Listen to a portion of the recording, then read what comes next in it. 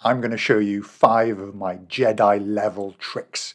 I'm going to show you these things, okay? First of all, the ability to press Alt F1 and just create a chart. Brilliant, okay? The ability to add little toggles and ratings into these elements here. The ability to fill this down with a couple of clicks for 5 years worth of dates or using the sequence method. The ability to filter this quantity or that price column in a pivot table. You can't by default. And some magical autocorrect tricks where I can just type these in to write really useful formulas. All right, let's go.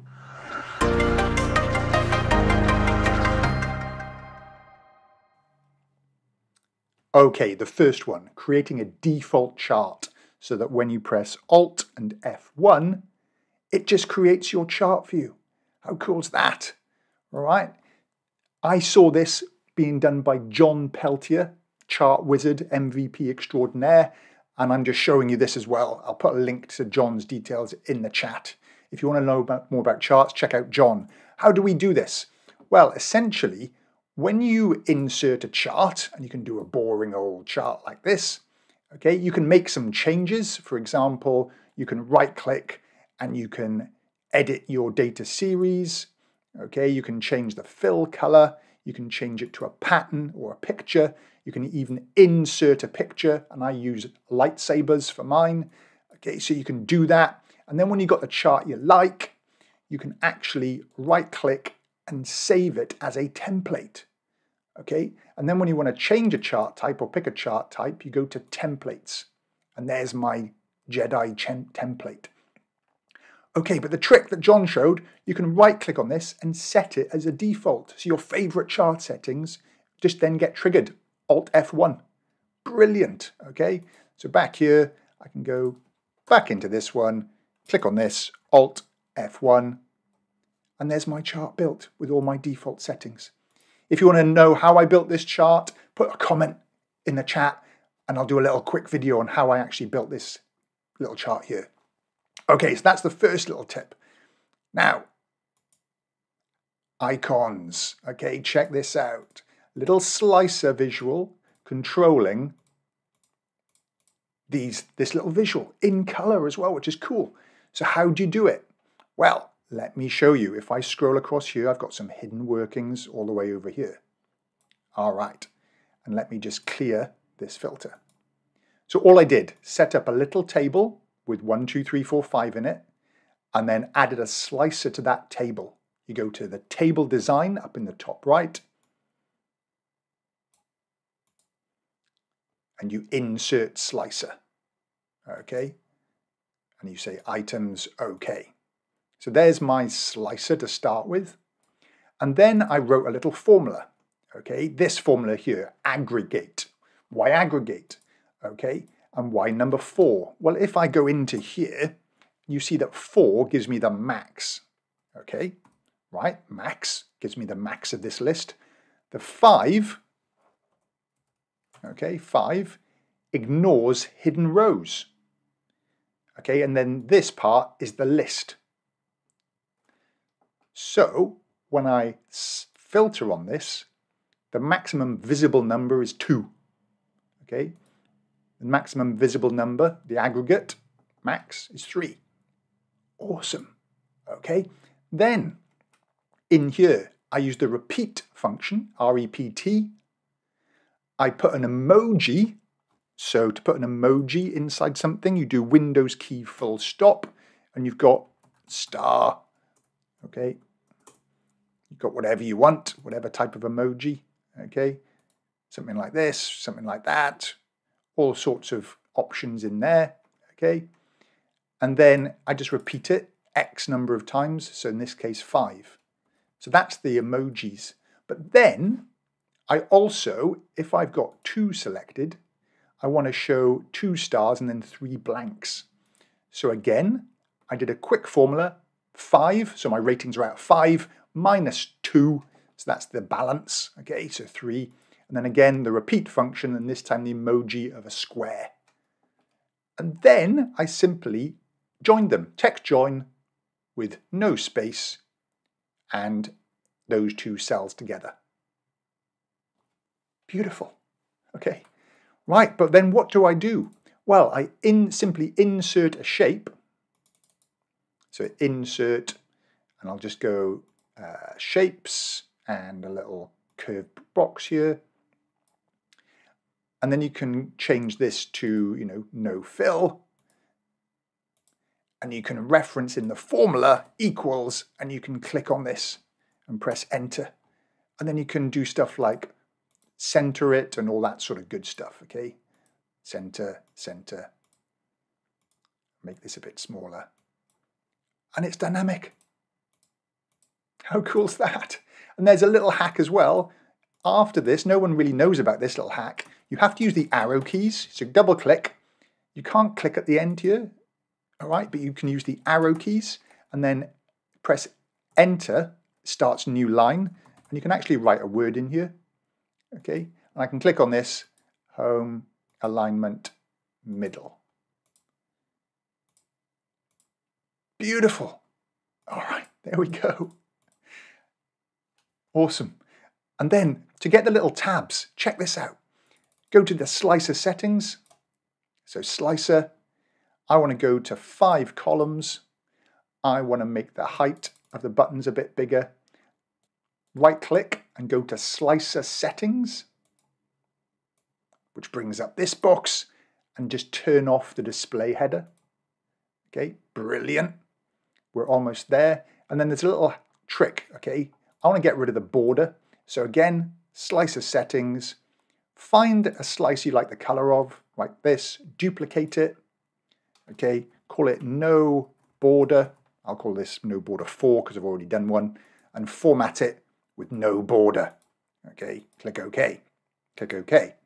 And then from the slicer options, pick that new no border color. So my slicer's now not got a border, and check this little hack out. Drag the bottom up a little bit. See the bottoms disappear? And then I can put that on top of my slicer. So play about with it for a little bit. You get the idea. And then you could do a couple. Pretty cool, eh? Right, fill series. Check this out. I want to get this down for 5 years, so to the 2028. The right click, drag up, drag down trick. Who knew this was possible? So right click, drag down, drag up. There we go, series. I want to do it in the column, and I want to stop by day. Sorry, I want to stop at the 13th of May, or June, 13th of May, 2028. Okay, there we go. Click OK, and instantly Control Shift down or Control down, 13th of May 28. Okay, or you can do the sequence method. Equals sequence. Okay, how many rows? Let's do 365 times 5. Oops, comma, 1 column. Start at today. Enter. Okay, you would have to highlight that and format it. Or if you didn't really care about it being used in calculations, you could wrap the whole thing in a text function.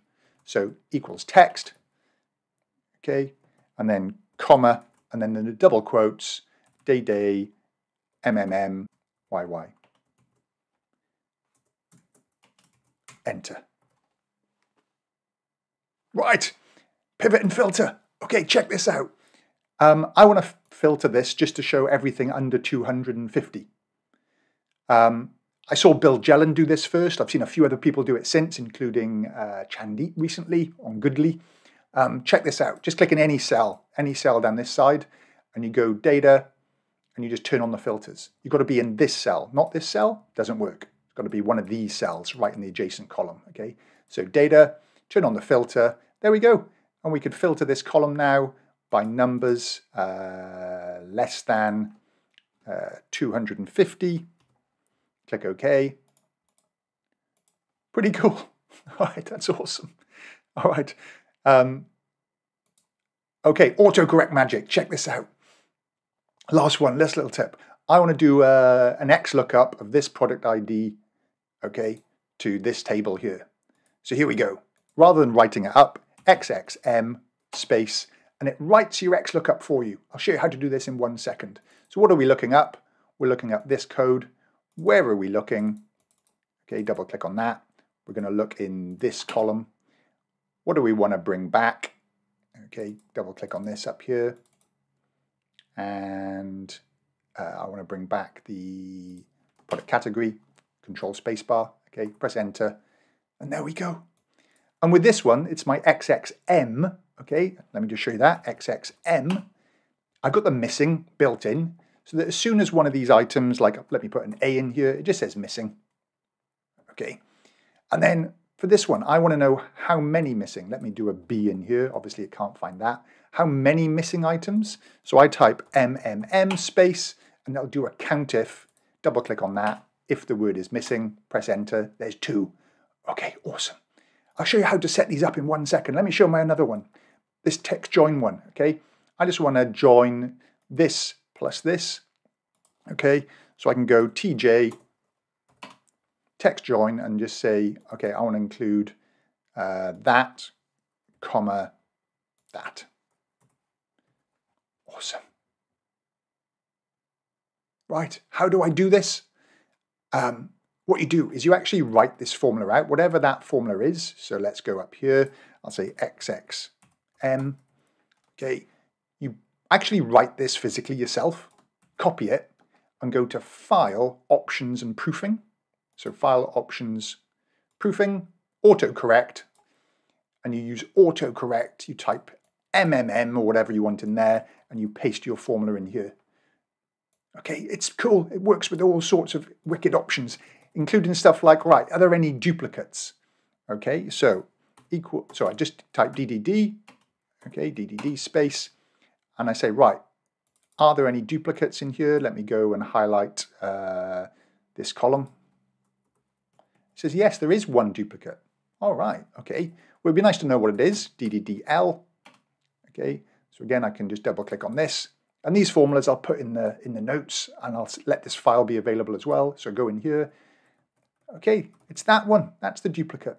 And if there were more, it would join them together, which is pretty cool.